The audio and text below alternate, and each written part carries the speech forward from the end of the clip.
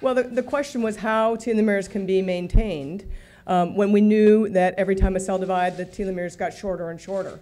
And so my colleagues, Eizabeth Blackburn and Jack Szostack, had done an experiment a few years before that suggested that under some circumstances, the telomeres may actually get longer. And so we were curious about how could it be that the telomeres would get longer. And they actually hypothesized perhaps there's an enzyme that nobody's ever heard of before which would make the telomeres longer. So they did an experiment that suggested there may be such an enzyme. And then I came into the laboratory and using biochemical purification showed that such an enzyme actually existed.